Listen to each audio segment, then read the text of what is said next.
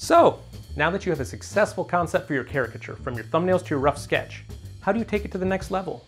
How do you go from a rough sketch to a finished rendering?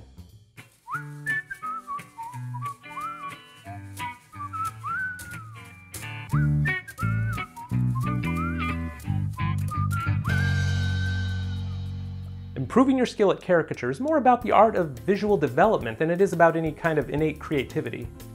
That means that you don't need to have a special gift for exaggeration to draw good caricatures. You just have to work hard. If you ask me, creativity is a natural outcome of being persistent, bold, and disciplined. Persistence, in that you need to do lots and lots of bad sketches before getting to the good one. Bold, in that you need to take big risks in your drawing and not worry about failing. And having discipline means you constantly work to improve your skills and follow a technical process to refine your rough sketches into a finished piece. Today, we're going to learn a technical process that will take you from a rough, sloppy sketch to a correctly structured linear design. The abstraction. The next step is pretty simple in concept. We're going to do a tracing of the rough sketch. But we're not going to just copy the original drawing. We're going to change and improve it with an abstracted version of the head. So, the rough sketch will only be a very loose guide. We'll take from it what works and continue to make new decisions about it as we draw. This tracing stage is a great time to push the exaggerations even further. But what is the abstraction? Put simply, it's a linear representation of the head, using flowing rhythmical curves that trace the connections between shapes and features. The rhythmical grid lines are based on the anatomy, but they are not meant to be a simple wireframe of the head. The rhythm lines help you find the placement of the features and how different parts of the head interlock and relate to each other. The abstraction is a tool to help you improve the construction of your drawings, and it's especially helpful in drawing heads at extreme angles. You may feel like we're working backwards here. We already had a realistic sketch, but now we're redrawing it with construction lines and stripping away the details. But this is one of the best ways to refine a sketch. We've already done the creative work of exaggerating and finding a likeness in the thumbnails and the rough sketch. But by tracing over the drawing and stripping away the details, we can better find and fix those hidden errors and unintended distortions. The process. If you're drawing on paper with pencil or charcoal, use tracing paper or a light box for this next step. Or if working on the computer, reduce the opacity of the rough sketch and create a new blank layer above it to draw the abstraction on. And start by redrawing the biggest shapes of the head and neck first. But unlike in the rough sketch, use long, fluid lines, not short, scratchy ones.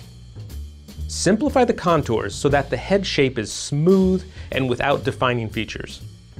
Then, trace the main center line of the face, and lightly mark the distances of the brow, nose, and mouth, making sure the angle of those marks line up with one another in the correct perspective for the tilt of the head. This center line is really important because you'll be using it to build all of your other anatomical rhythms around. And remember, the key to using the abstraction successfully is drawing the rhythm lines through the forms and across the center line without interruption. What you want to do here is create an abstract version of your sketch where the individual rhythms look correct in perspective.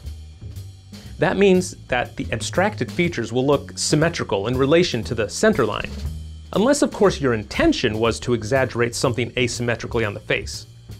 This step is to make sure you are in complete control over what's asymmetrical and what is not. You don't want sloppiness or lack of control to determine what your finished caricature will look like.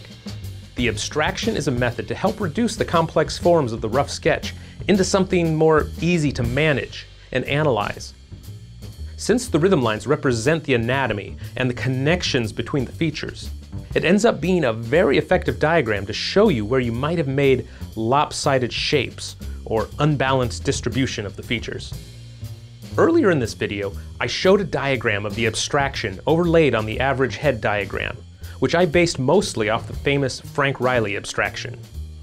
If you need guidance in drawing this abstraction in your own exercises, study that portion of the video. Or, Get more detailed information on how to construct the abstraction in the premium version of this course. As you can see, I'm just about done with my abstraction. I placed most of the rhythm lines directly over the forms of the rough sketch. Although, in some areas I used the abstraction to make subtle changes to the shapes, like around the jaw and ears. But now, I'm going to turn off the rough sketch layer and flip the abstraction backwards to really give it a more critical examination. Looking at your drawing in reverse is a great way to find structural errors that you may have overlooked before. Here, I felt like there was too much bulk on that side of the head, and I bring it in a little. Then I erase some of the rhythms and redraw them to match up with the rest of the head. This is an example of the abstraction as a flexible tool to help fix structural problems that I didn't notice before. In Caricature, there are not necessarily any rules about structure and anatomy that you always need to follow. I'm just going by what feels right when I look at it.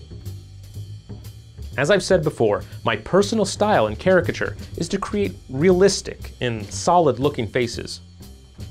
You may want to draw caricatures that exaggerate way more extremely, or you may want to give your drawings a minimalist or cartoony style.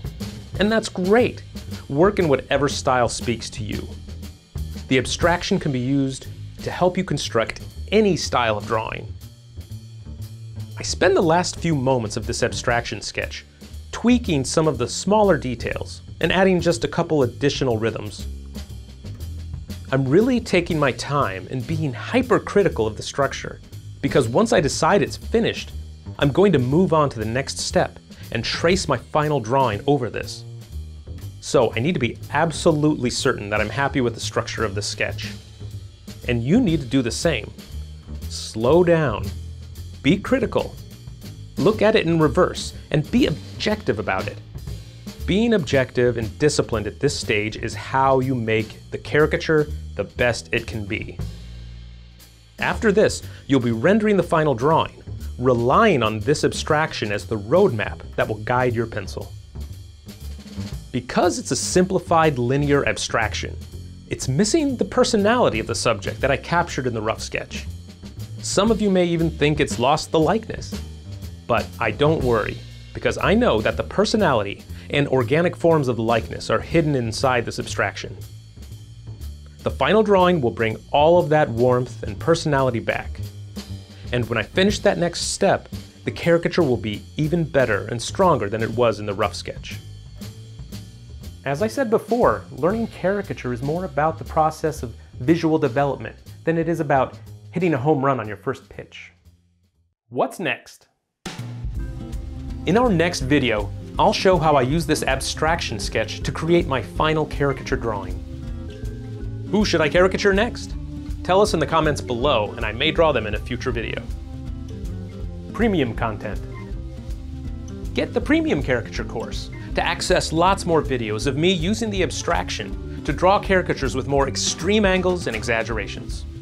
Also, Premium students can download a step-by-step guide to drawing the abstraction that you can print out, and an additional in-depth lesson on the origins, construction, and use of the abstraction in caricature.